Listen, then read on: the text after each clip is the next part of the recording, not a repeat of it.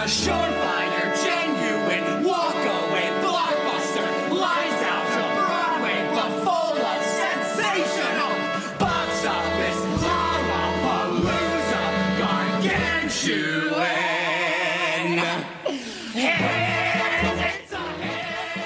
It is most definitely a hit. The revival of Merrily We Roll Along is wowing crowds and critics alike with an all-star cast that includes Broadway favorite Katie Rose Clarke, who's with me now. Welcome, Katie. Good to see you. So good to see you. I mean, what a hit this show is. Oh my God.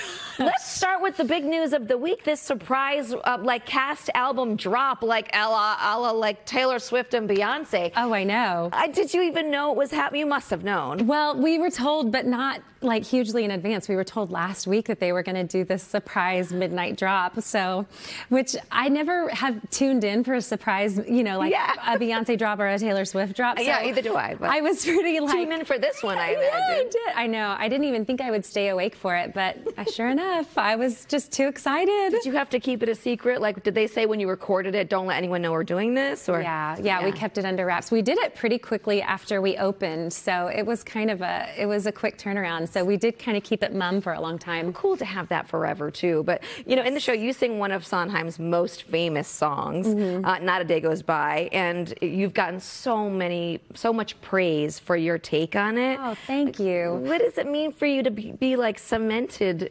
in like that and having that song be so well received?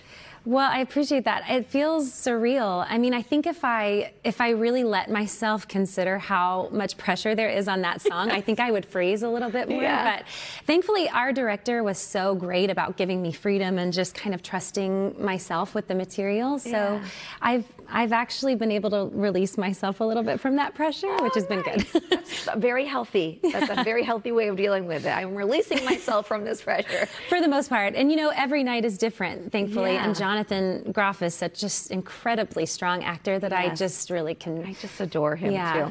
too. You play Beth, Frank's first wife, and you see her kind of as this mom who will do anything it takes to protect her kids. Yeah. As a mom, I'm a mom too. I have to imagine that you bring that with you every night. Yeah, for right? sure. I think becoming a mom fundamentally changes who you are anyway. Absolutely. A little bit. And so I really can't separate myself from it in any area of my life now, but particularly I'm thankful that I get to play a mother in this show too. It's nice. And so I heard this and I'm still like, how is this possible that you auditioned 9 months pregnant? There's not enough space for air in there to do that, right? Yeah, everything's kind of like shoved up into your diaphragm. Yes. Yeah. But I ended up, I actually went in for my callback and I was in like early stages of labor, which was, I wasn't really supposed to go into labor with my third. They wanted me to get to the hospital. So I was timing contractions. So she was my third. Yeah. So my husband and I, the night before my callback, we were timing contractions to make sure that I wasn't going to go into labor unexpectedly. But it held off. And then 2 days after my callback, I had my baby. Oh my God. It was wild. That is wild. Well, we got to talk about Wicked because Wicked just celebrated its 20th anniversary, which is amazing. I love that show. I do too. And you have the longest running. You have a record of being the longest running Glinda on Wicked. Like, what does that mean to you?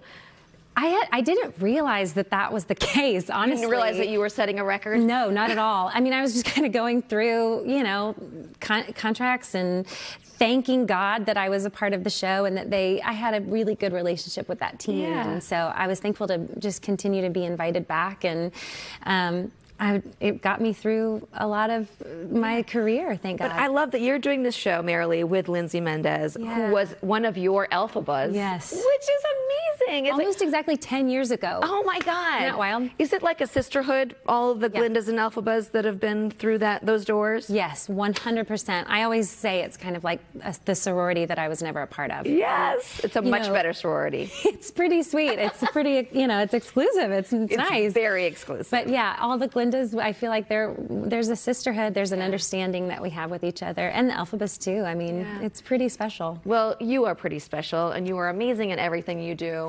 You can catch Merrily We Roll Along playing at Broadway's Hudson Theater. Katie, thank you so much for stopping by. Thank you so much for having me. Yes, anytime.